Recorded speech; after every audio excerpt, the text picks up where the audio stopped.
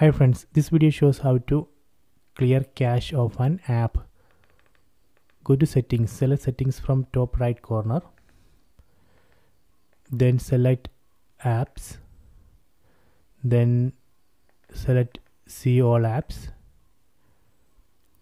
then from this list we need to select one app for which we need to clear the cache. Let me select Prime Video, then go down. So here we can see clear cache option. Right now the cache size is 377 KB. Let me select it and clear. Select OK. We can see cache size has reduced to 32 KB. So this way we can clear cache. So we have other options like clear data, disable, force stop. So these options are available. We can try those options. So this way we can clear cache of any app. So please try it.